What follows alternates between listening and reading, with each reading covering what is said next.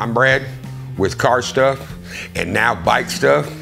I started off 43 years ago in business with my father for about 34 years. I ventured off, opened up car stuff so we'd have something for me and my children. And a few years playing in the car stuff game, the music came to motorcycles. And when the music came to motorcycles, with me having, at that time, 38, 9 years experience playing the music, well, that's my spot. The world just opened up, and now I opened up bike stuff. I've had people come 1,000 miles to bring me bikes to get them installed and tuned here.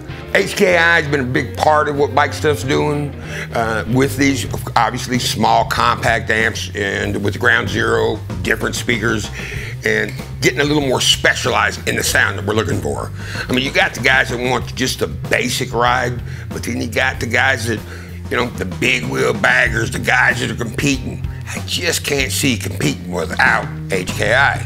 They're leading it, and I don't go with cats that don't lead. I'm not gonna start with, junk. I want the good stuff, and the good stuff HKI has, and plenty to choose from. Just to kind of give you a little idea of the things that we do. A lot of people know the Cryptic King. How can you not know the Cryptic King? It was one of the baddest bikes ever built. It fell into our hands. A guy brought it to us. It had a lot of issues, so we've been working out all the kinks and all the bugs. But for somebody to bring us a bike of this, caliber, says a lot about our shop. Turn around, we do choppers. We do, of course, stereo bikes with 21s, air rides, we can do that.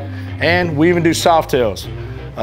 Pretty much anything that you need for accessories, we have. We can do anything. When we got into this, we got into it because of the music. Now the music's brought on other things. I'm the kind of guy, if I do it, I want to do it all. So, we do the accessories, we do the mechanics, we do maintenance. So when you get things like that going, my common, guy's been with me forever, like Lance Thurman. He's my lead installer. Of course, obviously, I got Jack Jesse, but then I got my mechanics. I got Chris, I got David, I got John. You need something done to that bike, this is the spot. If you don't know it's the spot now, trust me, you will know, because we're about to do what we do.